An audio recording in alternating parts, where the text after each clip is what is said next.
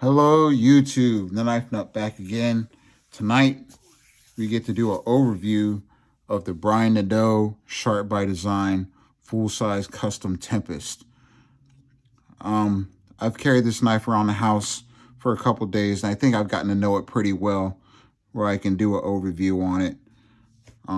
Real quick, let's just do some size comparisons against the Para 3 lightweight and the Para 2 Tanto. You can see that it's a little bit closer in size to the Tanto, but it's quite a bit bigger than the Para 3. And we got the Benchmade Griptilian Mini and the full-size Benchmade Griptilian, both Tanto.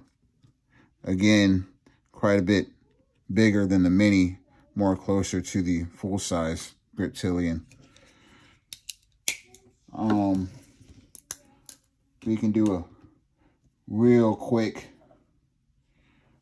weight check on it.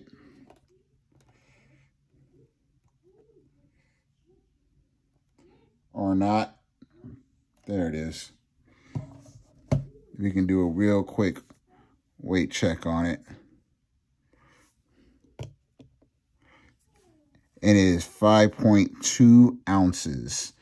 So, but look at the materials and the size and what you're getting. So, I think right there, I haven't had any problems carrying it. I haven't had any issues carrying this around the house. So what you're getting here is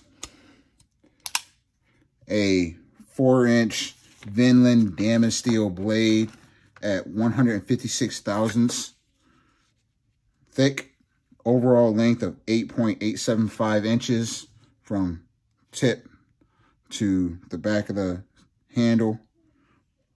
Hardened washers on the frame with a Nitro V Sharp by Design lock insert. So basically, that's that. It's really hard to see.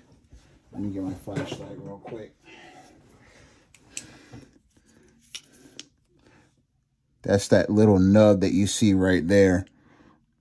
That little tiny nub that you see right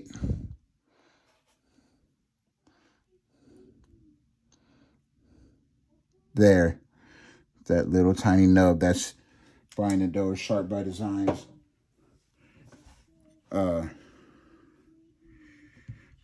detent right there. It has skiff bearings, riding on skiff bearings. So it is super, super smooth. I'm still learning how to do the front flipper thing. Yeah, super, super smooth. Really controlled. Beautiful action on this thing. Absolutely beautiful action. So there's all the stats on the knife. What I really wanted to focus on, what I think is probably the most important when it comes to a custom piece like this, is the details. It is all about the details and how hard he worked to get it as beautiful and as perfect as this is. So what I liked about it, what I liked most about it, was the details of the knife. So if you look, you can see, even on the detent, you can see that ramp going up into the detent. To be able to do that as smooth as he did it, as beautiful as he did it. All the milling, the absolute precision, perfect milling that he did on this knife, even to the pocket clip, that is just absolutely beautiful, where he has the pocket clip screwed on the inside, so you don't have any screws out here distracting from the beauty of the knife. I mean, just look at the mill work on it. the details that he put into this thing, I can see why it is what it is. This is a little bit pricier of a knife, and I can see why he charges what he charges. And I think it's absolutely 100% justified and worth every penny of what he charges for this knife. Trust and believe, if I had the extra funds, I'd keep this knife. I'd keep it in a heartbeat.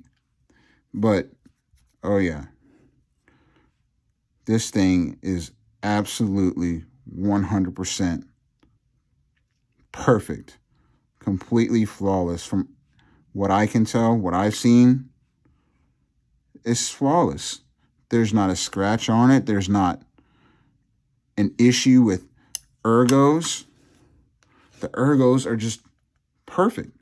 You can choke up on it because it has this little finger choil right there. You can choke up on it and use it like that.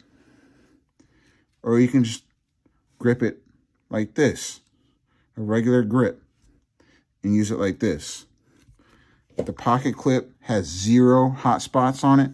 Absolutely none. It does not dig into your hand at all.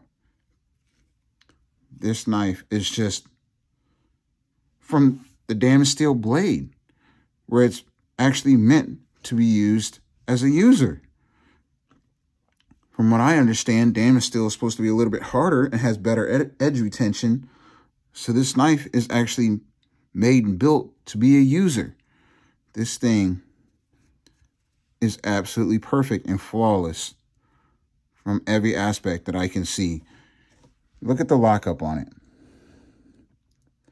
It has absolutely perfect lockup to where, bam, you barely have to push it over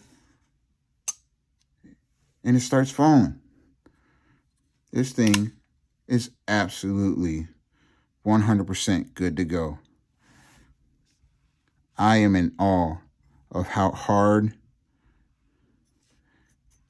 Brian Nadeau worked and how perfect he got this knife.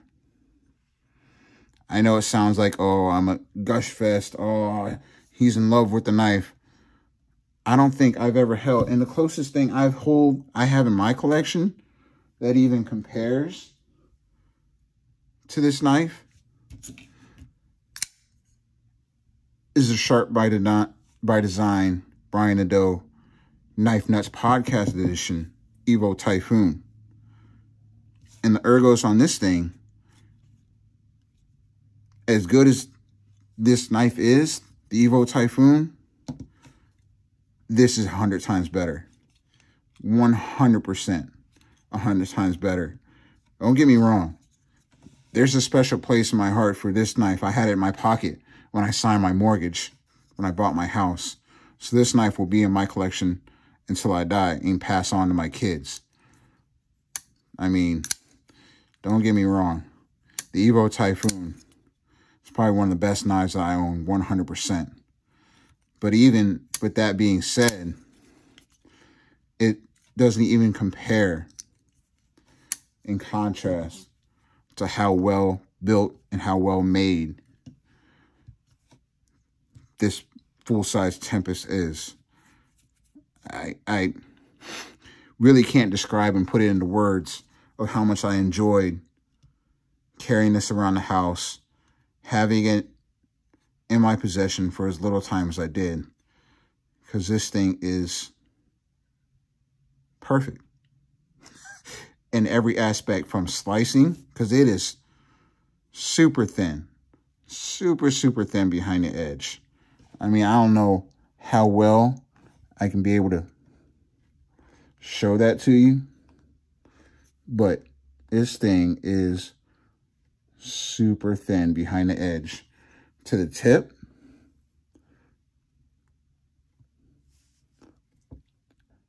Oh man, it is a slicer. It's a dicer. This thing is definitely meant to be used, and you don't have to worry about whether it's going to work or not, because it's going to work every single time for as long as you own it. I am beyond impressed at the quality and the details that were put into this knife. This is my first overview / review overview. So I'm going to get better at this as I go. But if there's any questions, if there's anything that you want to know about the knife, anything that you're curious about, comment down below and I'll get you the answer as soon as I can. This knife is going to go back to Brian Nadeau and he's going to take it to Blade Show this year. So whoever scores this knife at Blade Show, you are in for a treat. You are in for probably one of the best knives that you'll ever have in your collection. No doubt, hands down. Whoever scores this knife and takes it home from Blade Show, I'm jealous, and you're going to have one of the best knives in your pocket / in your collection that you can look for. So, yeah. Again, I appreciate y'all checking out the video. Click like, subscribe. Let me know down below what content that you guys are interested in, what you're looking for. If you have any questions about this knife, or comment down below and let me know and I'll get you the answer. I appreciate you guys checking out the video. Thanks. I'll see you later.